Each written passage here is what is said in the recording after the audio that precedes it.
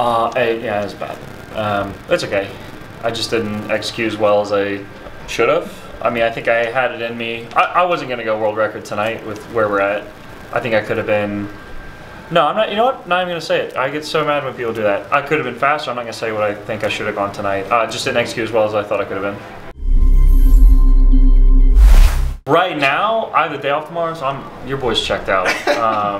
So I'm about to sleep in until noon. Nessie told me not to come in the morning at all, so we'll swim tomorrow afternoon, and then we'll get ready to. I'm very excited for the 50. It's always a fun way to end the meet. I'd rather start the meet with the 50, but then the 100 free. But once the 50 is last, we got all the hard ones out of the way. Not hard ones. I mean, looking forward to it. It's gonna be a quick one with everybody, but I'm looking forward to ending the meet with the 50. So day off. That's a priority. We'll recover tonight, massage, and then I'm going to bed.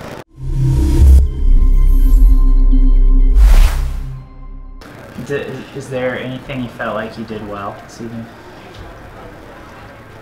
Honestly, thank you for asking me that.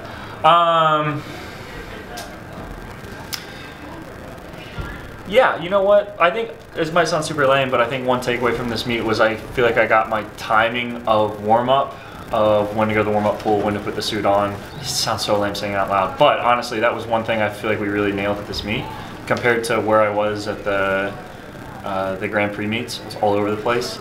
So really getting the timing down, that being consistent. So lame. Freshman, am I right, guys? So yeah, I mean, just getting the routine down, and then just my confidence is getting there more and more each swim. But the actual swim from tonight, no, I'm sorry. I didn't really like it. I didn't like it, but we learned from it. I've already talked to Steve, dissected everything from that race, the races beforehand, and I'm really looking forward to once we get out of this meet. I'm really looking forward to this summer. Now I'm happy for the extra month we get. So.